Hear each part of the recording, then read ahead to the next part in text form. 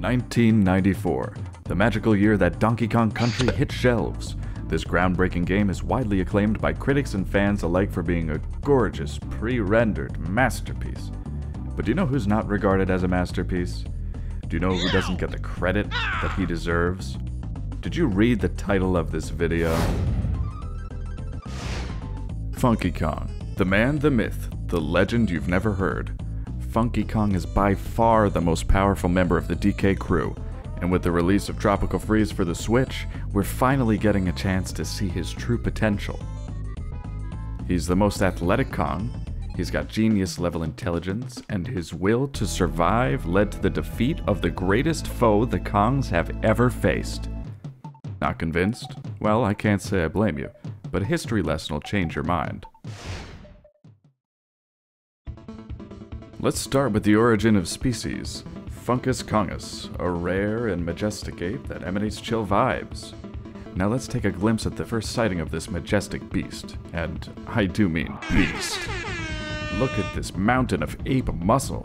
You think you could take Funky in a fight? No chance. He's the same size as DK. And granted, this is probably just a way to include another character by putting a bandana and sunglasses on the Donkey Kong model, but the point stands. The plot of Donkey Kong Country is that K. Rool and his goons steal all of DK's bananas. Funky's not too torn up about it, they're not his bananas, so it's not really his problem. But since he's such a solid dude and a good friend, he flies DK and Diddy around in his barrel plane for free. When's the last time you got a free flight in a private jet? And now you may be thinking, where does an ape even get a plane? And we'll circle back to that. But for now, let's move on to Donkey Kong Country 2.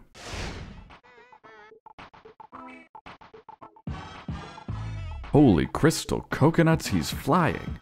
That's right, the first time you see Funky Kong in Donkey Kong Country 2, he's surfing through the sky like the most radical comet in history.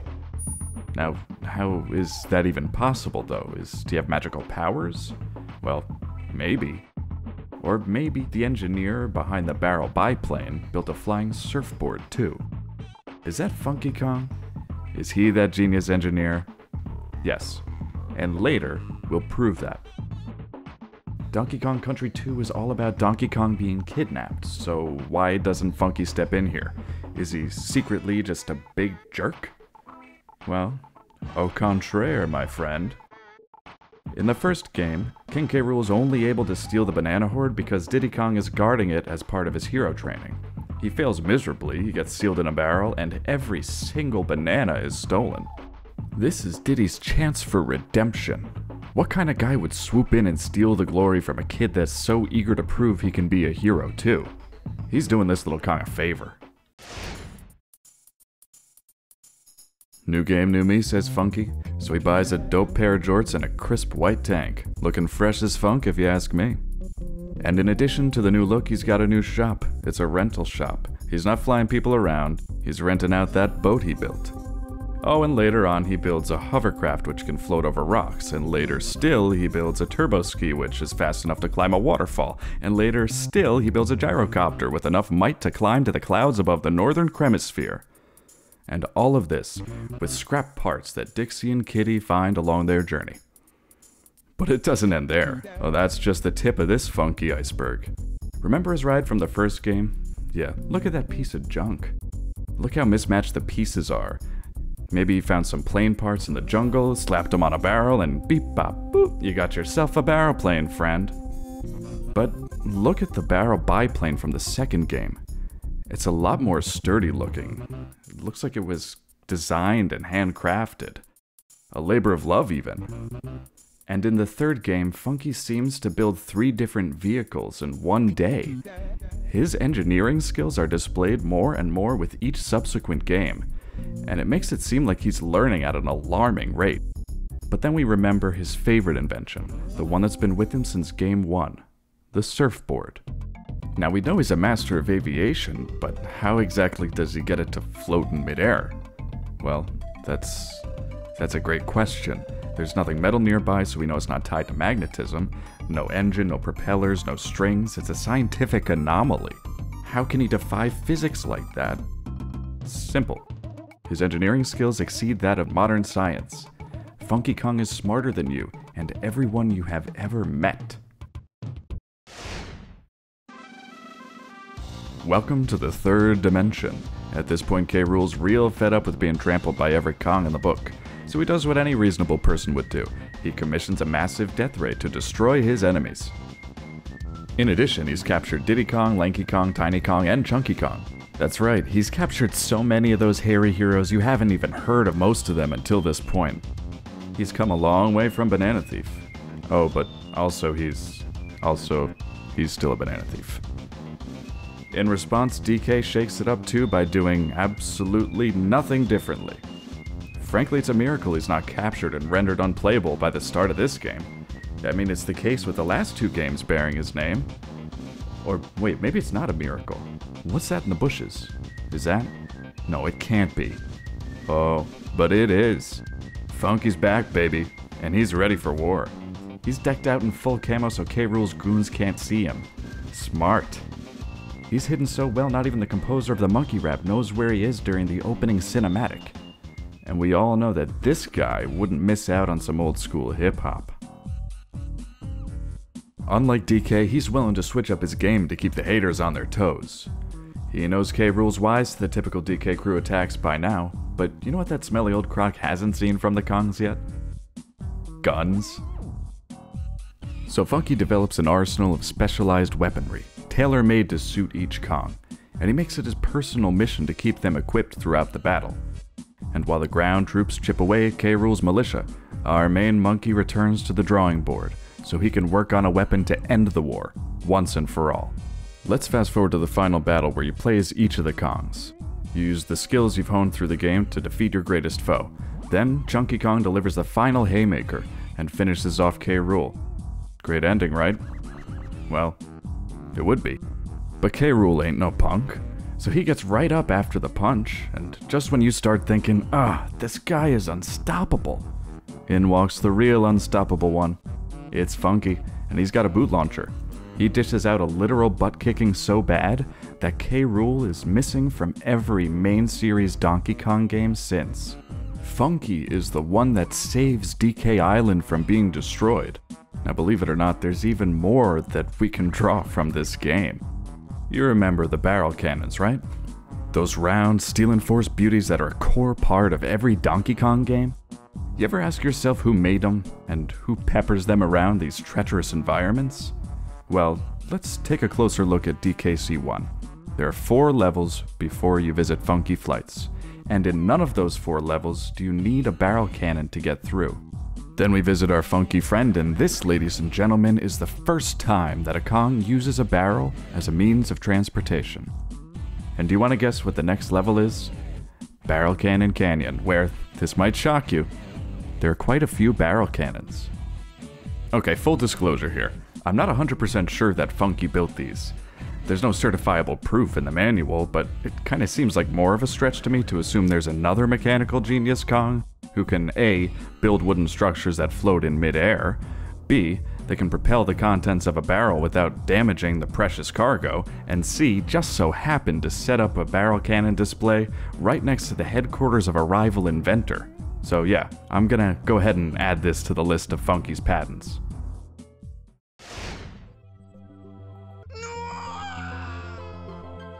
After stopping King K. Rool, the Kongs enter a time of peace. With no enemies to challenge them, Donkey Kong Country games just sort of stopped happening. The GameCube instead saw the release of Donkey Konga, a rhythm game where you hit the bongos to the jungle beat. With the prevalence of bongo and funk music, Funky Kong was a natural fit as a playable character. It's a shame that Namco didn't think so during development. And with that, Funky Kong is absent from a Donkey Kong game for the very first time since his initial appearance in 1994. Happy 10-year anniversary. This marks the beginning of the Dark Ages.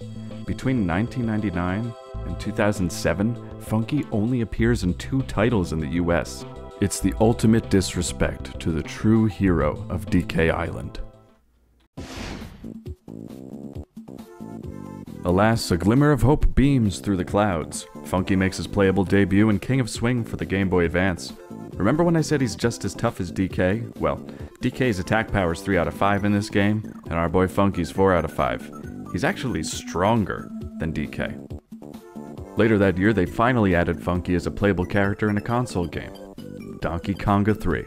But it's a case of too little too late. Konga 3 is a Japan-only release, so nobody in the States gets to play as Funky. Lame-o.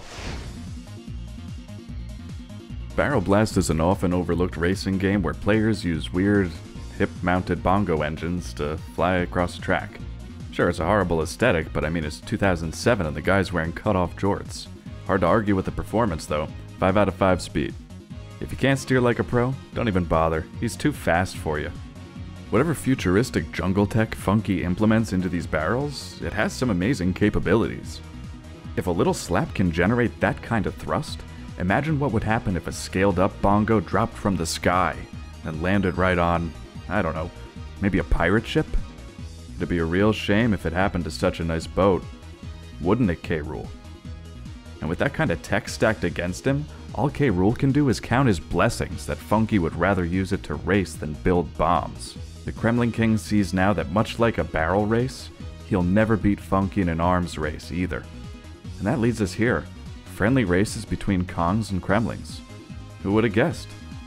Peaceful times between them, brought to you by the genius mind of Funky Kong. Let's talk Mario Kart Wii.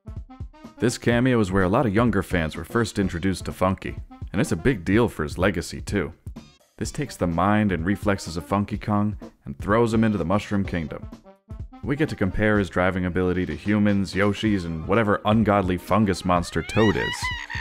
And not shockingly, he's the best there is. Not only is he the greatest pilot on DK Island, but he's also the best racer in the Mushroom Kingdom. And it's not even close.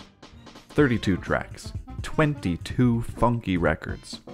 And honestly, this should be the case. In his first appearances, Funky flies around and engineers his vehicles for maximum bodaciousness. Then in 64, he becomes a weapons manufacturer. That's the recipe for a Mario Kart victory.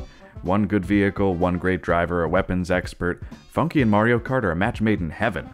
But Crybaby Mario didn't invite him back on Wii U, probably because he was tired of losing every race to such a supreme being.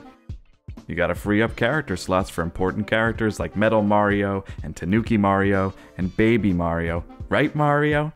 At least he got invited to play baseball. Breaking news, DK has more power than Funky in this one. Congrats to the big fella, he deserves it. And while DK is the Babe Ruth of this game, Funky's definitely no slouch. He's nailed down the two things that make him a Hall of Famer in his own right. He's a solid fielder and a grand slamming monster in the batter's box. That versatility grants him a spot in the heart of your lineup without having to sacrifice fielding like most sluggers would. You want a big guy with a good reach and better reflexes at first? Funky. You want a solid catcher to keep home plate safe from wild pitches and stolen bases? Funky. You want a right fielder with a cannon arm that can throw out a Yoshi rounding third for the game-tying run in extra innings? Funky. Easy first pick. Yeah, he's, I don't even want to talk about this one. Happy 2014. Funky turns 20, and the upcoming game Tropical Freeze promises to have a new playable Kong upon release. Can this be Funky's time to shine? Nope. It's cranky time. And I ain't even mad. It's important to respect your elders. I mean, Funky does. He took him water skiing, he made his rocket barrel one of the best, but most importantly, he listens to him. He values his advice, and he soaks in the wistful ramblings of a Kong who longs for the good old days. So our main monkey buys up Grandpa's stock and sends him out to adventure. What's not to love about a family man who looks out for his grandpa? Then, 2018 ushers in the unthinkable.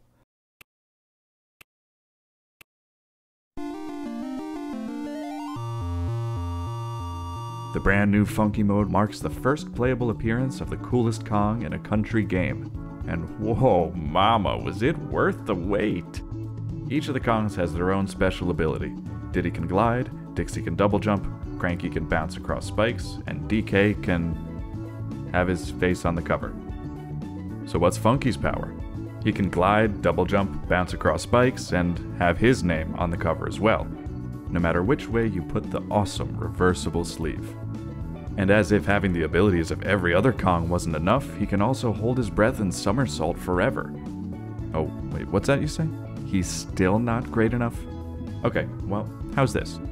While every other Kong takes 2 hits, he can take 5. He's an unstoppable force on a mission. Wait, hold the phone though. What is his mission? Why does he play such an active role in this particular adventure? Well, does he look like the kind of guy who likes when the tropics freeze over? No. To me, he looks more like the guy who will single-handedly destroy your army for freezing him out of the surf for a few minutes. When you mess with the surf, you incur the wrath of the most dangerous Kong and his flying surfboard. Oh, speaking of, we get the answer here to what makes it fly. That scientific breakthrough has been right in front of our faces the whole time. And I can't believe I'm saying this. It's bananas. Think about it. K. Rool, the Tikis, Freddy's boys, even Bowser. Everyone that comes to DK Island wants to get their hands on that sweet, sweet potassium. But why? Well, these aren't your grandpappy's bananas. They float in midair. Drinking their juice prevents your death. Getting 100 of them lets you live again after your death. It gives life to things that weren't even alive to begin with. It can make wood float. In Tropical Freeze, Funky uses a banana peel to wax his board. And we've just seen how a little juice can make a wooden structure levitate. Whether the powers are mystical or scientific, it doesn't really matter. Either way, Funky has learned how to tap into the raw potential of that golden crescent. Let's step outside the game universe for a second. The DK games can be really unforgiving. The only thing separating you from those nightmarish game over screens is raw skill and a fistful of balloons. But some gamers want a little bit of a more laid-back and forgiving Kong game. So why not have a more laid-back version of DK welcome them to the jungle? Retro hits the mark again. Funky mode is an easy mode that makes you excited to play it instead of ashamed. And it opens the door to Switch owners that may have otherwise passed on the title because of the reputation the series has for inducing rage. Not only is Funky smart canonically, but making him playable turns out to be pretty smart too. It's also a step towards the credit he's deserved for so long. He's sometimes written off as just a side character. People know him from the new Funky mode meme, or as that obnoxious douche that wins every Mario Kart race. Or, you could skip this level, we don't need the plain guy. But he's so much more to Donkey Kong Country. He's a role model for DK to strive to be more like. He's proof that even if you're a hero, you've still got room to grow. And it feels good to see him finally come into the spotlight. Retro has really done him justice, and I think his reputation's on the way up. I used to worry he'd never get the recognition he deserves. Playable Funky Kong? In a country game? Yeah, sure, when DK Island freezes over. But here we are, and I couldn't be more excited for the future.